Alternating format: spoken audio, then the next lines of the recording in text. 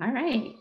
Well, let's see. Let's go ahead and get started and we'll do some intros. I am Laura Petrolino. I am the marketing director here at NDTC, and I am so excited to be moderating this panel with these three amazing trainers of ours. I have to say, there's not many better ways to spend what is it, Wednesday, Thursday? Who knows what day it is? It doesn't matter what day it is. There's not a better evening that I would want to spend than with these trainers talking about staffer secrets. And that's what we're here for today. So, October is all about really digging into campaign staffers. And that is because it is what I call Staff Academy season.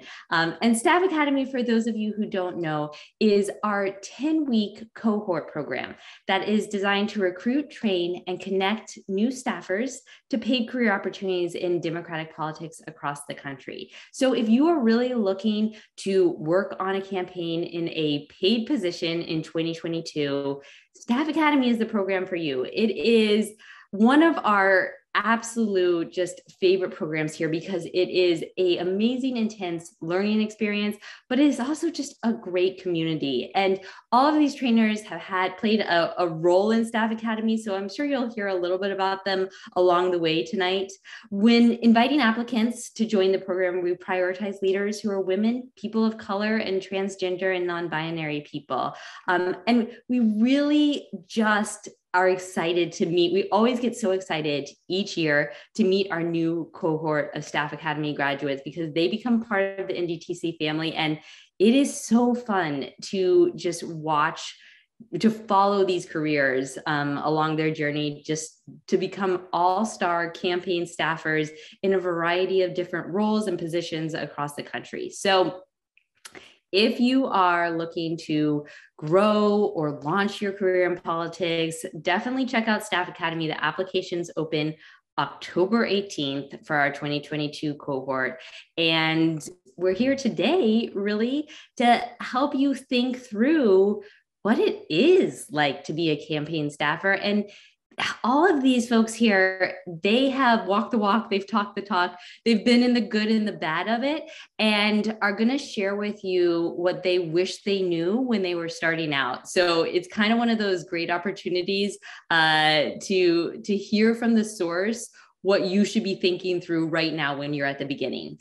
And a couple of things before I turn it over to them and let them introduce themselves. We have a Q&A box, so please throw your questions in there. We want this to be really interactive and we want to get your questions answered. So throw them in there. Allie and myself will be watching it. Allie is going to be answering some of the questions in the chat and throwing in some resources, so pay attention to that.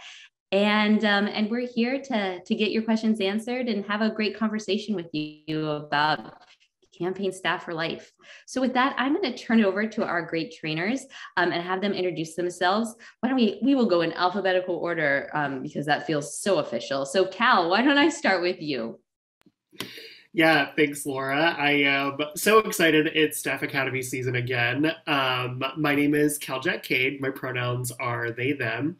And Laura already mentioned that we've got a lot of Texans in the webinar tonight. I am born and raised from Northeast Texas, just outside of Tyler.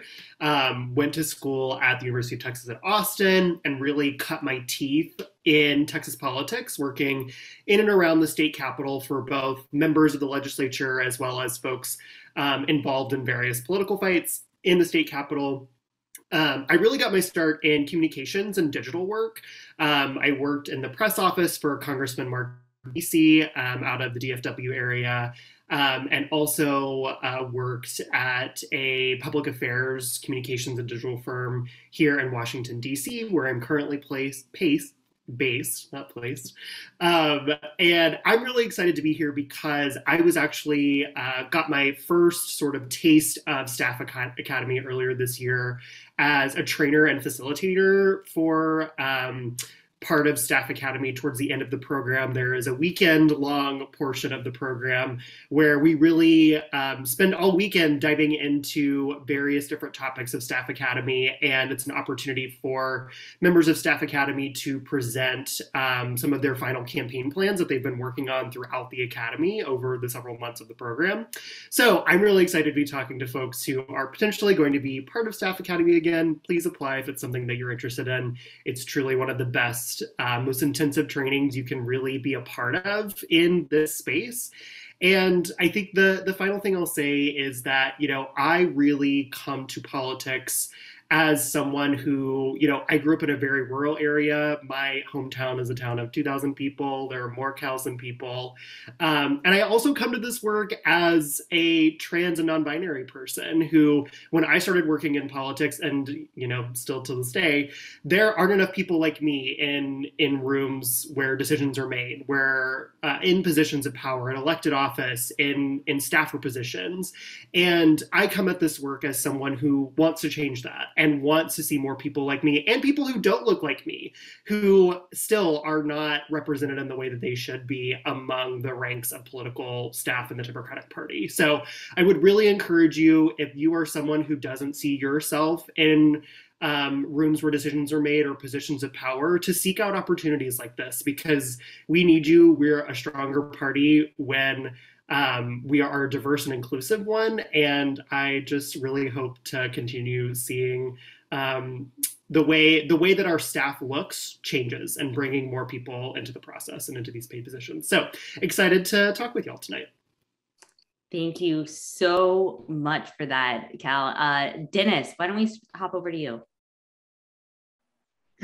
Hello, everyone. My name's Dennis, he, him pronouns. I'm checking in from my hometown or homeland area of sunny Southern California on the outskirts of LA.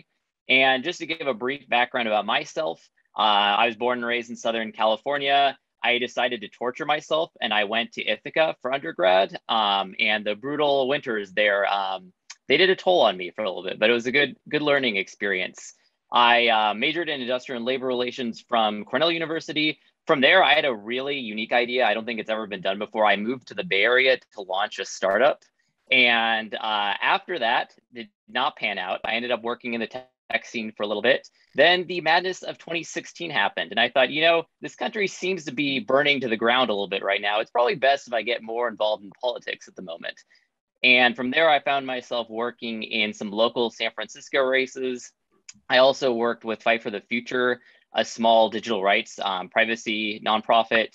And from there, I actually was in the first round of the Staff Academy program, which was an absolute blast. So yeah, if you have any specific questions about Staff Academy, feel free to type in the chat box and I'll try to get back to you on my personal experience.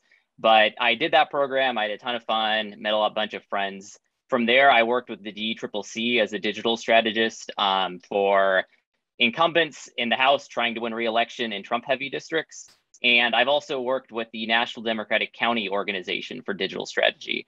And I'm a little bit of a hybrid. I'm also a painter, and that's why I'm in the LA area. So I paint a lot and show some art, try to do a bit of a back and forth between art and politics.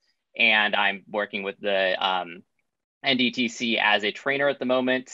And I guess I just want to say that things are very chaotic and very solemn in some ways, but I guess so Littlefinger is my favorite character in Game of Thrones, and I've always liked his quote that chaos is a ladder. So I feel like as chaotic as things are, there's a bright side to that, which is that in some circumstances, we can enact a lot of change in a very quick way if we play our cards right. So if you're feeling down, I think there is reason to be optimistic. Hopefully, anyways, I am an optimist, so that's my viewpoint anyways. And it's now or never to get involved in politics. Absolutely. Thank you so much, Dennis. And let's go to Sean. I love these pep talks along the way too. This is great. Hi, y'all. My name is Sean Carlson. I use he, him, his pronouns. I am hailing you just outside of Washington, D.C. I live in my hometown. It's not how I thought this was going to work out. There's two things that you should know about me that are important to my story. One, I'm queer. And two, I went to school for bass trombone performance. I have multiple degrees in trombone performance that I am totally not using, much to my mother's chagrin. And I am really sitting here tonight because when I was in graduate school, actually a little bit before that, but when I came out of the closet, coming out was a political awakening for me. But I really had nothing to do with that, with my, sitting in a conservatory. So one day I filled out a form on mybarackobama.com, and to my complete and utter shock, someone called me the very next day and said, "We are starting a group on your campus, and would you want to come to this meeting?" And I was so shocked that somebody actually checked that I was like, absolutely, I'm absolutely coming to that meeting. I went. They said, "Well, there's 3 of you, so does anyone want to lead this?" And I was like, "I got time." So I did. And that was really my jumping off point into politics. I have been obsessed with digital ever since, because I was lucky enough to be the recipient of some digital training very early on in my career that helped me connect those dots and helped me realize that I could be the person that makes those forms that gives someone else their start in politics. And ever since, I have been using the internet to make social change in pretty much every context you can. I've done labor organizing. I've worked with celebrities. I've worked on political campaigns, candidates. I've been a consultant. I've been in-house. I've worked with nonprofits. I've done a lot over my career. But my very favorite thing that I get to do is training and be in these spaces. Because I was the recipient of that kind of knowledge sharing and confidence booster at a critical time in my life. And B, because it's just really fun to be in these spaces and learn and share and grow together. I'm also particularly proud in the last couple of years of my work with Staff Academy. I've been a coach and trainer for Staff Academy the last 2 years. It's my absolute favorite thing I do all year. I plan my whole year around this. And it is a really, really incredible program that I've gotten so much personal joy out of participating in, and also seeing a lot of people get their start, just like I did at one point in time. So I'm super, super glad to be here with you all tonight and talk about my very favorite subject, which is starting a career in politics from scratch. Thank you. You know what I love about hearing all of your stories is that so often I think people feel like they have to have a background or a family that's been in politics, or they have to have an in or know people. And I love hearing your stories because from trombones to startups to painting, like you are all people who said, you know what, a change needs to be made and I'm here to make it. And that was really the only requirement that you had in your background that you needed to come on this journey. So I think that's so important for everyone here listening to remember, is that it doesn't matter if you've had a 30-year career doing something totally different. It doesn't matter if you are just starting out and you have a degree in something that has nothing to do with politics. If you care about your community and making change, you can do it. And that's what's great about programs like Staff Academy, is because we are really here to support you along that way. And to Cal's point, to really bring a more representative campaign community, because that's what makes us stronger. So with that, let's talk about really what those key traits of campaign staffers are that you all have seen really make a staffer stand out above and beyond, and help them propel their career forward. Maybe, Cal, why don't we start with you? Yeah, I would say one of the biggest and most important traits for a successful campaign staffer, and something that I've really tried to take hold of and keep in mind in any job or any campaign situation I've been in, is to not be afraid to just jump in and get it done and figure it out. So often, really all the time, campaigns are an all hands on deck kind of situation. There is always a fire. There is always something that is pulling folks' attention. And oftentimes, unless you're on a really large, like presidential or like statewide race, there are never enough hands. You rely on volunteers, you rely on staff from other departments. And so it's not uncommon for staffers to be asked to do something that maybe they haven't done before, or maybe they don't have experience doing, or maybe is outside of your job description. And my advice would be to really just jump in and figure it out as best that you can, whether it's something that you've done or not. I think people really do take notice of that. They take notice of people who are willing to just do it and get it done, because more than likely if someone's asking you to do something that you haven't done before, it's because they don't have anyone else to do it and they can't do it and they just need someone to handle it. So I would just really encourage folks to try and lean into the discomfort. It can be really uncomfortable doing things that you haven't done before, but be a team player, jump in, figure it out as much as you can. Love it. That is such great advice. Sean, let's hop over to you. Yeah. So reflecting back on my career, I think the thing that I would have wanted someone to tell me and believe right at the very beginning was, and this quote is often attributed to Maya Angelou, but it's dubious whether she actually said it, but nobody remembers what you said. They remember how you made them feel. And that applies particularly in our world. Reflecting back on my time in politics, I think the biggest successes I've had have been on teams where, I've approached the work with empathy and kindness, even when things are always a 5-alarm fire, because they frequently are.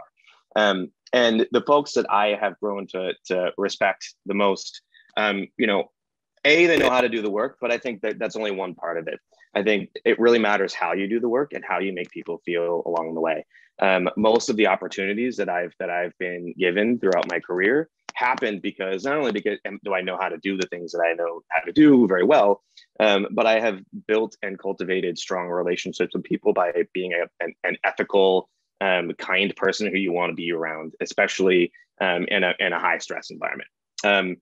And commensurate with that, I think also, being the person in the room when things are stressful who does not get stressed out is a fabulous quality to have in anybody who's going to work in politics. I cannot tell you how many times there have been countdown clocks and things like have to be done in 2 hours that you never thought you could do in 2 hours. And being able to be the person who just kind of has that on lockdown. And I love what Cal said. I usually say, my favorite line is, it's handled. And I think that's also a great quality to have. Just, I've got this, and, kind of lower the temperature when everyone else is losing their minds. Those people stand out to me. And campaigns are a constant 5-alarm fire for sure. So being able to just navigate that and take those alarms down a few notches is always a benefit. Dennis, let's throw it over to you. What would you add to this? Yeah, first I want to piggyback off of Cal's answer a little bit and agree that when I switched initially from the startup scene to politics, I was kind of surprised by how similar they are in some ways, especially like a small campaign where there's a ton of opportunities. If you want to do something, or if you say you're doing field work right now and you want to start doing digital stuff, if you just start doing it or ask someone like, can I help? The answer will almost always be yes. Like, they're almost always understaffed. There is a vast amount of opportunity for you to change. And I think it's kind of best almost, especially for smaller campaigns, have like a Swiss Army knife mentality, and just try to learn as many different traits as you can. I guess for my personal tidbit, which kind of feeds into Sean's answer a little bit too, which makes sense. We're kind of all giving a little bit of similar answers. This may just be the Southern Californian in me, and I know this is easier said than done, but I feel like if you can kind of have a little bit of a Zen-like approach to being in campaigns, where just like accept like nothing is going to go according to plan. There's going to be mistakes. Deadlines are going to be missed. All of a sudden, new deadlines with like hours to go are going to be created. And I think for your own mental well-being, especially if you want to be in this in the long run, it is really good to try to just accept that things are going to be changing constantly throughout the day and throughout the month. And the sooner you can try to come to terms with that, the happier you will be working in campaign life. Yes, very, very true. So I think agility, proactiveness, being the person that always has a plan, if we could kind of like filter that down, those are the 3 big traits that you all really touched upon, which is great. So people that right now, they want to be involved in 2022 campaigns, but they're looking about what they can do right now to start getting involved, start developing experience. So they are ready, or they're cultivating those skills. So when it's go time, when campaigns are hiring, which a lot of them will be really soon, what makes them more attractive? What would you say are the one or two things that right now new or aspiring campaign staffers can do to start getting that experience and really understanding what campaign life is like? Dennis, we'll start with you. Yeah, so one of the great things about working in politics is it's one of the only kind of occupations where you can immediately start volunteering and learning on the job as you go. There's not very many things where if you want to work in business or if you want to be like a psychologist, you can't just like show up on one day and be like, hey, where do I volunteer to learn how to do this? And so that's awesome that you can do it in politics. So I would say for people that want to get involved immediately, to first pay attention to local races in your area. The smaller the campaign is, the more opportunities you're going to have, the more they're going to welcome you with open arms and just immediately have you start helping out. And you can learn a lot like in a quick period of time. And politics is like immensely personal. So every friend that you make, every connection that you form on each campaign will be many more opportunities and doorways to further campaigns down the line. And I would also just say, in addition to that, just start showing up. Like there's local like political clubs in like every area. If you live in a big city area, there's like, I mean, you can have it be a full-time job just going to different political clubs and events all the time. So I would say for people to start doing that too. And it'll also be fun. I mean, you'll make friends. Working on campaigns and in politics is a lot more fun and a lot easier if you have like a group of friends that you kind of like look forward to talking to and hanging out with. So that'd be my main advice. Awesome. Cal, what would you add? Yeah, in addition to volunteering, like Dennis is absolutely right, there's always a campaign. There is always someone to be volunteering for, making calls for, knocking doors for, what have you. I would say, especially if you're someone who's interested in a communications or digital role, like start building out a portfolio, like whether it is like getting on canva.com for free and just like working up some graphics, or, you know, even like mocking up some stuff for like a fake candidate or a real candidate.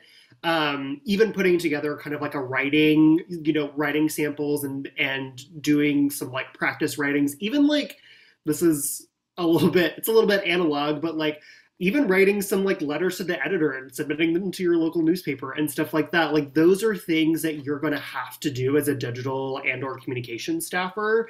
And when you're applying for these jobs, like usually folks, like they want to see that you've done that work already, that you've at least got some experience, some idea of what you're doing, right? Even if there's room for growth and room to learn. So I would say start building a portfolio if that feels relevant to the type of jobs that you're going to be applying for. I love that. That's such a great idea. And, you know, it's important to remember, everyone, that 2021, even if there's not big elections in your state or in your area, like there's a ton of local little elections all over the country. And to Dennis's point, those are the campaigns that really could use your help. And also a lot of them that you can really start from the beginning, being very actively involved in the actual doing. So think about that. And also, even if there's not a campaign you want to get involved in, there's not many elections going on, there's always issues. There's ballot measures. So to Cal's point, like writing letters to the editor, looking and figuring out what local organizations are driving some of those issues and seeing if you can do some call time, get on phones, get people to the polls, do some vote tripling, like lots of stuff like that are opportunities for you to get involved and build up that portfolio in a lot of different ways. Don't think just like, well, if I can't work on a state congressional campaign, I can't do anything. Like you can do everything. There's always ways to be politically involved.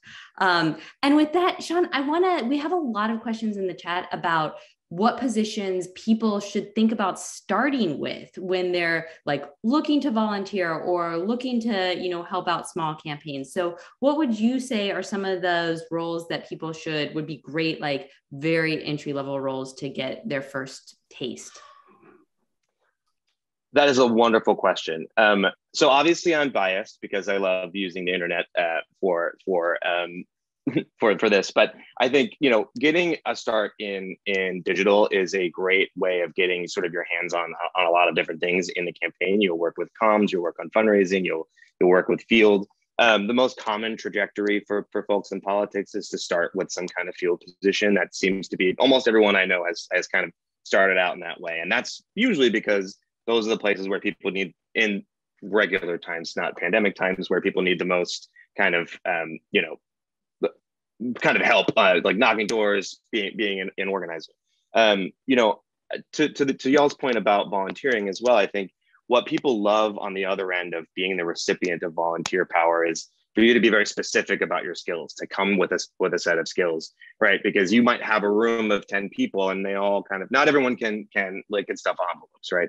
But the person who comes in and says, I know how to code, or I ran my college's, PR club, and I've pitched local reporters for this art show that I did, right? So like leading with the skills that you already have and not being intimidated to say, you actually do have that relevant background. You'd be shocked how many people start in these kinds of jobs, myself included, that might not necessarily have that relevance. Like all of us have a poli-sci degree, right? So, those entry-level jobs or volunteer opportunities, I think, seek out the ones that give you the most kind of balcony view on the campaign, also where you can leverage your specific skills if you have them.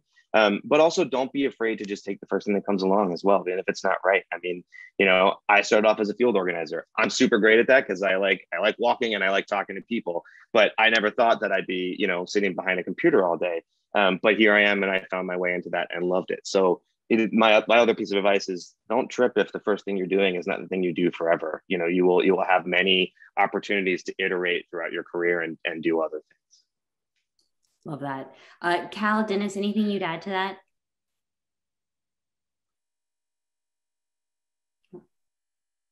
Yeah, I mean, I completely agree with everything that Sean said. I also started off as field, as basically everyone seems to, and I'm also doing digital now. So I would just say also, don't be super stressed out about where you start. You can always switch. It's not set in stone that you have to do this forever if you start off in one area and then you want to make a transition.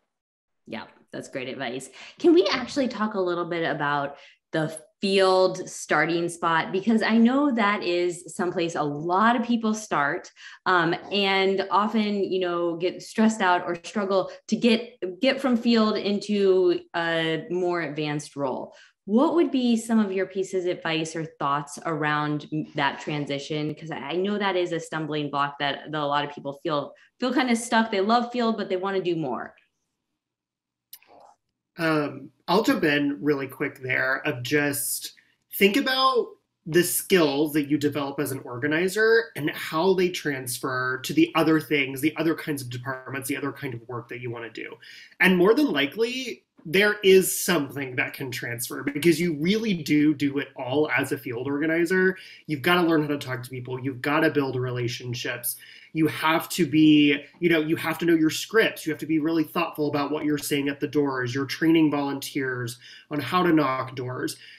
As a comms professional, if I'm sitting in an interview, interviewing someone for a comms, job, and I hear that, I see that they're an organizer, there are so many things that they can talk about in terms of remembering their scripts, knowing talking points, knowing how to draft those talking points and stick to them, knowing how to train people. A lot of the times comms folks have to train their principals, media train them, make sure that they're prepped for interviews and all that kind of stuff. So, whether it's comms or digital or data or anything else, really think about how those experiences, what you're learning, the work that you're doing can transfer to the role that you are applying for. I would really encourage folks to make a list, whether it's, your bullet points on your resume or a longer list in your journal or whatever, and compare that to the position description of the job that you're applying for and see where you can connect the dots, right? See where you can draw direct lines to and emphasize that both in your cover letter, but also in interviews that you have for those positions. It's great advice. And that actually kind of speaks to, Richard just put a question in the Q&A box about if you have other relevant experience from another profession in those areas, how to make that lateral shift over to a campaign staff position. So Richard, I think what Cal said applies directly to that as well.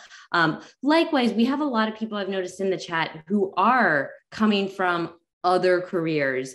Sean, Dennis, is there any other advice that you would add to what Cal said to help them make that transition from a really successful career someplace else that they can apply those same skills? Yeah, I think, the obvious sort of entryway and jumping over to those things is to get some sort of professional accreditation. I'd be remiss if I didn't say that that's what we're all doing here tonight to talk to you about. Staff Academy is a great resource for that. There are also other, accreditations programs you can get into from digital to take that experience that you might have and also add that sort of imprimatur of like, okay, I've gone to this institution and I took a 6-week coding course, or I have a media planning certification, right? And then also I saw in the Q&A that there's somebody asked like, how do you navigate times between cycles? And that's also a great time to level up those skills. That's what people look for on a resume. So if I have 2 resumes in front of me, they both have field organizing experience, but somebody has said, I've taken a 6-week coding boot camp and I know how to do, this. That's just an example. But I think leveling up on those hard skills to pair with your already excellent background and experience and who you are as a human being, I think gives you a leg up. That's great. Yeah, I agree a lot with what Sean's saying with accreditation. One thing, when I kind of changed laterally from the more like tech world to the political campaign world, I didn't have that at first. And I found it was almost a little frustrating because I thought at the beginning I was kind of starting off like at the very entry level when like I personally thought I could be doing something a little bit higher up. And part of that was just like the nature of the game because no one like knew me that well. I was like new to the scene. And so that's how I started off doing field work.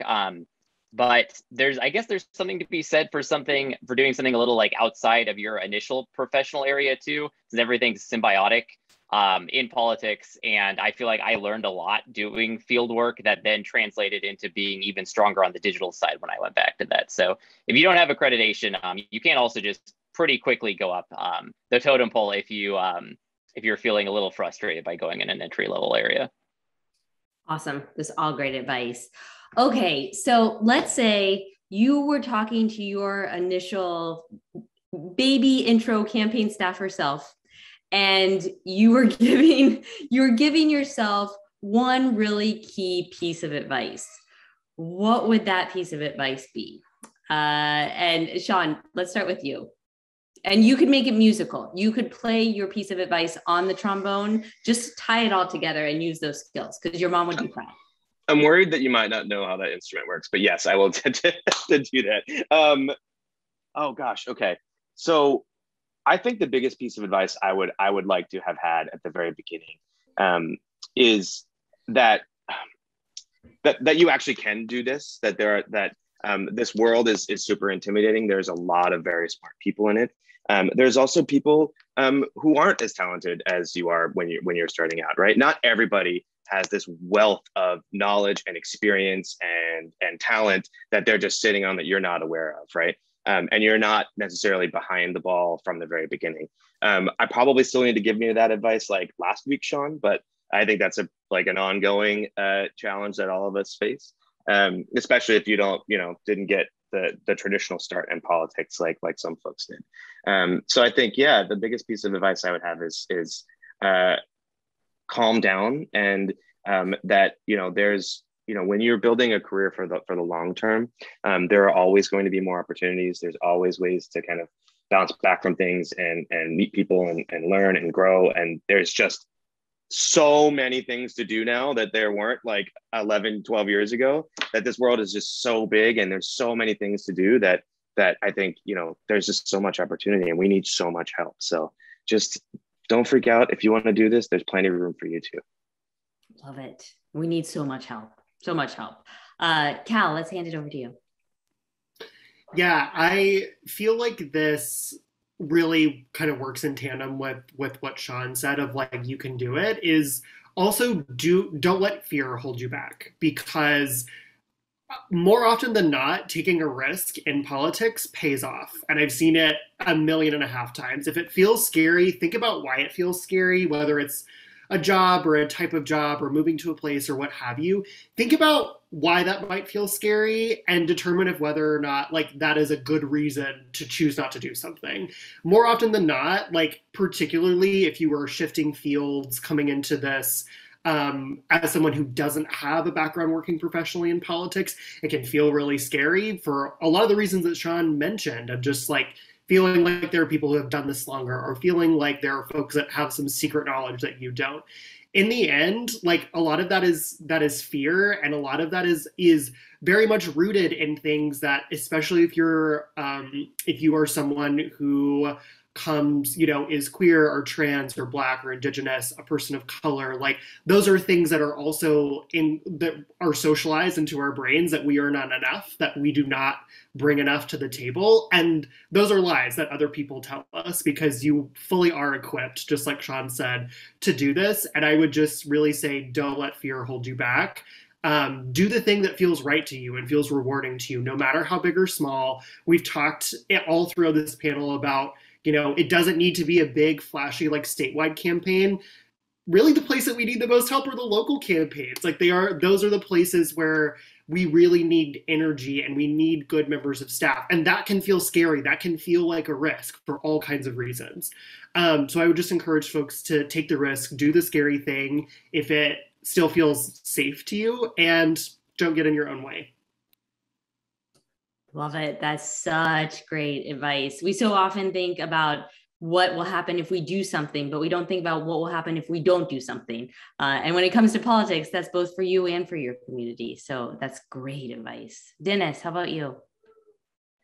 Yeah, I agree with everyone's thoughts on trying not to be intimidated. And for me, it was also a bit of a unique kind of experience where ignoring the professional component on being intimidated on whether you have the correct skill set or not. For me, one of the most daunting things was when I first got involved in local races, everyone was just throwing out all of these names and abbreviations for laws, and I had like no idea what anyone was talking about. It was like another language. And I caught on very quickly. So if you find that's an issue, like you will start to recognize these names very quickly, and just give it like a week or two. It'll get a lot better than that first day. I guess as for like the one tip of advice, piece of advice I would tell myself if I had to do it again would be to follow open doors. You have like your heart set on a certain like candidate or congressional race, but there's another, you have a friend on a campaign who's saying to come join them, or you're getting another campaign reaching out to you. Campaign cycles are short, like it will be over before you know it, and you'll have all of that experience, and then you can kind of go back to your initial goal. If you still even want it, then you may have changed your mind and be on a different track at that point. But since everything is so personal, I feel like it's best to just kind of go to the place where they want you the most, and you'll probably have a good time. I love it. That's such great advice. We have a question from Anthony in here about actually hiring campaign staffers. So a little bit on the other side of the coin, what advice do you all have for Anthony about hiring dedicated and effective staffers for his campaign? Anyone? I'll jump in there. And this is kind of a theme of something we've talked about with lots of people who are joining us that are getting involved in politics, maybe professionally for the first time or making a career shift. I really do believe that diversity of experience really does strengthen staff. It strengthens our staff pipeline. It builds better campaigns, because there is a problem in politics where it is a lot of people who have done this for decades or have done this for a long time, where it's the only type of thing they've ever done professionally. And there is a sense of kind of like losing touch with some of those other things that like can be supplemented by experiences that people bring in, whether it is from a professional perspective or even lived experiences. Those experiences can take all kinds of different shapes.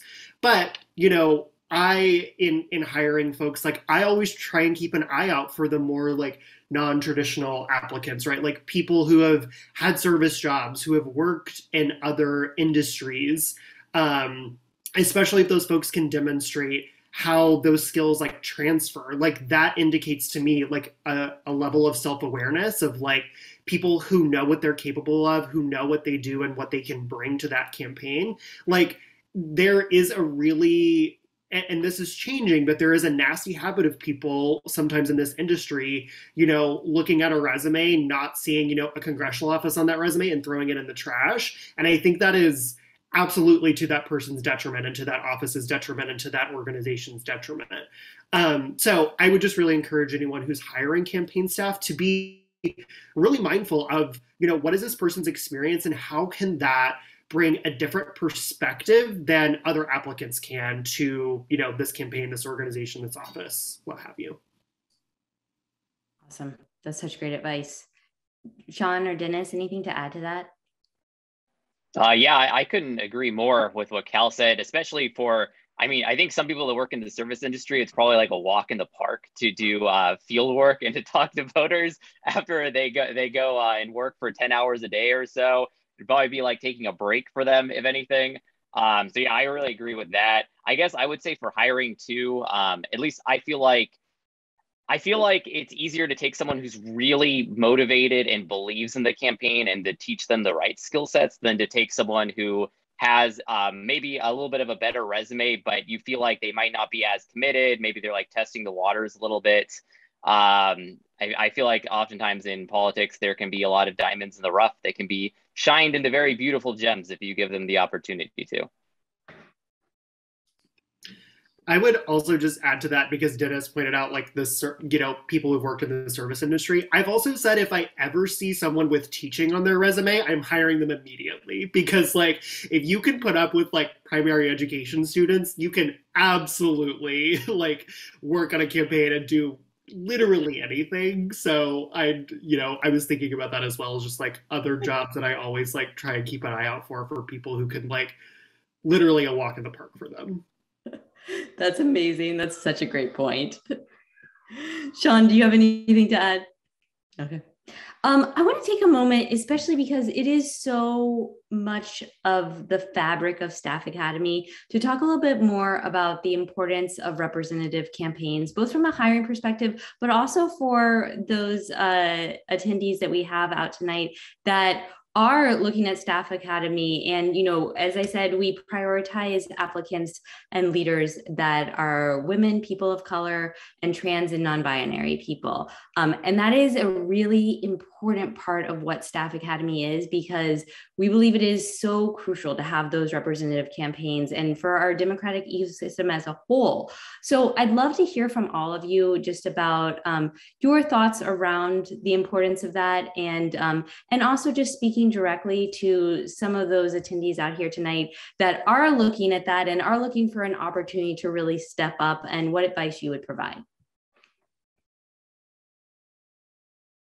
Sean, do you want to start? Sure. So I think I love what Cal said about fear and not being afraid. And for every time that you think that something might not be right for you, there is probably a less qualified person with more privilege that does not have that fear, that can step into that role. And I think I have seen personally, we have a long way to go, but I have seen organizations, campaigns become far more, and when I say inclusive, I don't just mean like bringing people into the room, but also supporting them and including them during that process as well. So like, if you are afraid of an opportunity because you think you might not, that might not be the room for you, I think like Cal said, just kind of go for it. And there's a lot of people out here who are, ready to welcome you and support you with open arms. There's plenty of, I think, support both within our communities and in the world of democratic politics, that you can find your people too when you get there. Cal, anything? Yeah, something that Sean said at the tail end there was also something that I was thinking about, of finding your people. And this is something Dennis talked about earlier too, of kind of finding your friends in politics and using that as sort of a support system, especially for marginalized people who have marginalized identities. You have to like find your people, because there are more of you. Like there are people who have done this too, who share experiences of yours, share identities with you, and y'all are likely experiencing very similar things. And for nothing else, just to have someone else who gets it, that has been literally invaluable to me in doing this work, because there is still so much growth that needs to happen. And that unfortunately has to happen by like staff pushing for it to happen. And usually it's staff that are affected by policies that aren't supporting them or workplaces that aren't safe for them. And so I would really encourage folks to, find other folks like them as a support system, but also remember that like there is power in numbers and there's power in that collective action, and that having that space for you and for other people it is a way to leverage your own power in this space, and in these institutions and in these offices and campaigns to keep pushing everything in the direction that it needs to go. So I would say, plus one to everything that Sean said. Don't be afraid. Don't let that hold you back. There is someone with more privilege that is less qualified than you that has done this. So like encourage you to jump in. And as you're jumping in, or once you've jumped in, really work to find your people and hold them close and lean on one another, because it can get really rough. Speaking from personal experience, like it can be rough to be a marginalized person in these spaces and holding all kinds of identities and any number of identities. But I have really been able to find strength and power in leaning on, my, people that I can talk through those experiences with. Such powerful advice. That's great. Denis, do you have anything to add? And then also, I'd love to hear your perspective from your experience in working with, being on Staff Academy and that community there, and just sort of the environment that a Staff Academy offers. Yeah. So first of all, I don't have a whole lot new to add on to Sean and Cal. I feel like their answers were very succinct and perfectly stated. I will just add on again that it is infinitely easier if you have a group that you identify with and you're not doing this alone, because then it turns from kind of an exercise of almost being a martyr to being something where you're having fun in a way. I mean, it's still going to be like serious at times, but it's very different if you have a group of people that you feel safe and secure with and you're kind of doing this with together. And yeah, don't be afraid. Believe in yourself. If you think you might be qualified for the role, you most likely are. And as for my experiences with Staff Academy, at least from my viewpoint, I found it to be a very welcoming community. The first batch, it seemed like we had a very diverse representation of people. I'm sure we can always improve, as most often can, but there were certainly there were some non-binary people. We had the LGBTQ representation. We had a whole bunch of different people from different backgrounds, which I suppose I myself fit into, since I'm kind of in the weird half area, half white, half Hispanic, Native American. But I felt very at home, and especially when we had our in-person DC conference for a few days, I was kind of surprised by how little toxicity there was. Normally, I feel like when you get groups of people, maybe I was just fully insulated from this, but normally I feel like you usually get some drama. You get some type of story that people are talking about, and there was zero of that. It was really like a nice, wholesome community. And I was kind of, I went in with like good expectations, but I was surprised on like how friendly it was, and everyone was kind of on the same page. And I've remained like good friends with a lot of the people from the academy. When I started working at the DCCC, a fair amount of us were in DC, and we'd get drinks regularly and kind of talk about our experiences at work. But yeah, it was great, and it felt like I was part of a new community. So if anyone is thinking about applying, I'd strongly recommend it. On a more tactical level, Denis, I'd love to hear about how Staff Academy kind of changed your approach to the job search as a whole. Yeah, so the thing it really helped me with the most was that I had worked in some roles more as like a Swiss Army knife on campaigns before, and I was trying to do a more serious switch to just digital work.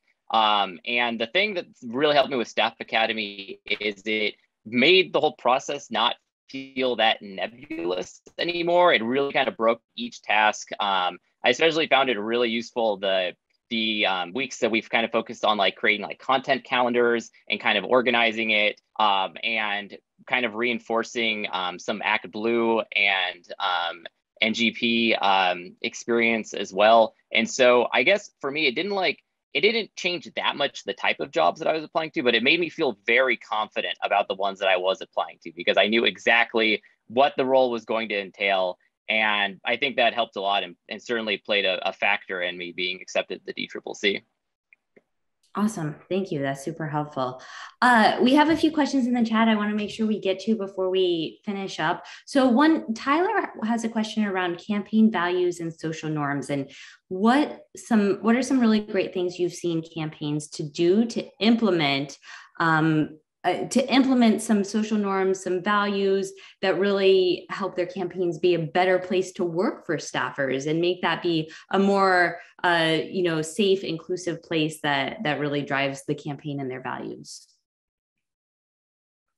Cal, do you want to jump in? Yeah, I would say in terms of sort of like practices to remind people, remind staff of those norms and those values and make sure that they're reinforced and kind of like at the top of mind all the time, is writing them down and having them on display, like in the office, if you're in a physical office, which I know not everyone is. We are still in a pandemic and that is tricky to navigate. But particularly in like field offices, that is a practice that I think works really well. And I think there are some ways to replicate that in more virtual environments for folks that may not be working in an office. I think even, restating those norms, the tops of meetings and that kind of thing is just like a constant reminder and like a reinforcement of those things. The other thing I would say is, and this is, maybe more of a suggestion for leadership or a suggestion that folks should make to leadership of organizations or of campaigns or what have you, but to be really proactive in those norms and values and moving away from being like reactive. So like as an example there, I am someone who uses they, them pronouns. I often, like it is still not standard practice in a lot of places to encourage folks to state their pronouns, share their pronouns, put them in Zoom, put them in email, all that stuff. And there have been times where I've had to be like the pronoun person who is like reminding folks of like, oh, we got to do pronouns. Like, let's not forget to do pronouns in introductions. And so like that is an opportunity where an organization or a campaign could be really proactive in that. Like instead of reacting to someone saying like, we need to do this, take some time and think proactively about like, what are some changes that we can make? What are some policies that we can put in place to make our office, our campaign, our organization more welcoming and inclusive of folks? Because, with the pronoun example, like people who are trans or non-binary are more likely to want to come and work at your place if they feel like it's already ready for them, if they don't feel like they have to get it ready for themselves, right? And have to be the ones to push things. So yeah, that would be my two pieces of advice. Write those values and norms down and have them on display in any way and every way that you can, and be really proactive about those norms and values and how you can really instill those in your organization. I love that. Make them actionable, not just in words. That's great advice. Anything else anyone has to add? Yeah, I think as far as those stated values are concerned, they need to be specific enough to guide folks' decisions when there's not another person in the room. Otherwise, they're functionally meaningless. The purpose of having those value systems in place is to help someone come in the door on the first day and say, this is how we do things around here, without having to read an entire, handbook, right? So like, I agree with having them written down, having them reinforced, but also making them not so lofty that they're meaningless. So they should be able to guide your individual decisions as you go through your day. Because the folks who are most likely to not pay attention to those things will hide behind, well, I didn't understand what being innovative means, right? That's actually meaningless when you're dealing with, interacting human to human. So they are really intended to kind of hold your mini society together long enough till you get to election day, at least. Love it. One more question, and then we're going to do a lightning round.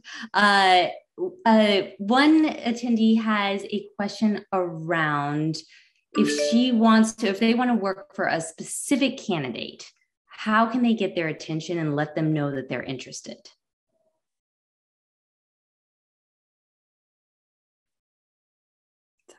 Dennis, do you have any thoughts there? Yeah, so I definitely think it depends on the type of candidate that this person is interested in working for. If they're trying to work with Joe Biden, I think it might be a little tougher than if it's like a very local race.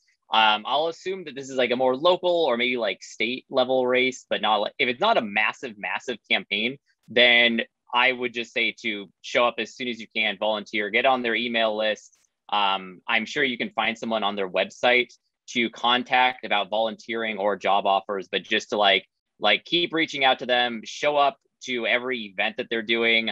Odds are they will very quickly start to recognize your face and your name. And from there, I'm sure you can at least start to get some volunteer opportunities, which if you want to work for them directly, can oftentimes in the middle of a campaign turn into a more actual work role if you're not able to be offered one right away. Awesome. That's super, super helpful. Okay, this hour has flown by, and there's been so much great advice on just across the spectrum of campaign staffer things and looking at your career and how to get started and how to keep going. So a lot of things. What I want to do is go around really quick and have you all send off all of our participants today with just like the one thing that they should turn around and do tomorrow that will really, like, small thing, big thing, turn around, start tomorrow, that can bring their career forward or help them just really get going. So I will give you a second to think about it while I answer a few specific questions about Staff Academy. Allie has done a great job answering your questions in the Q&A box and in the chat. If you have remaining questions, there is an FAQ that is on our website that Allie can link to you. There's also a great blog post that I know that she has put in there as well that kind of divides out our different staff programs. We have our on-demand campaign staff courses, which might be the right choice.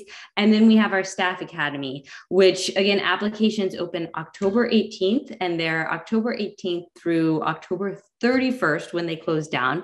And that is your one opportunity for our 2022 cohort, which will launch at the beginning of the year. So that cohort is really for folks who are interested in having a paid career or having a paid position on a campaign in 2022. That's why the timing is that way. So, and we walk you through every step of the way of that application. So just as we've talked about here today, don't not apply because you're nervous that you don't have the experience or you don't have a resume. We even have a little mini lesson to help you build a resume, or you don't have enough background. It doesn't matter. Like, that's what we're here for, is to give you that opportunity. And if you want to support your community, we want to support you to do it. So please join the wait list and you will be the first to be notified, as well as get some tips along the way before applications open. And with that, lightning round time. So we're going to go in reverse alphabetical order this time to end it off, because that feels very full circle for me. So Sean, let's start with you and then we will go around. Two things. One, apply to Staff Academy. Two, when I was trying to get started in politics, I basically did it in anyone who would take me, in any way, shape, manner, or form, volunteering. And it doesn't have to be through candidates either. Just, I know this has been very candidate specific, but there's probably a local queer organization or immigrant rights organization, or think a little bit outside of the world of just strictly electoral politics, because they all need your help too. Great. Dennis.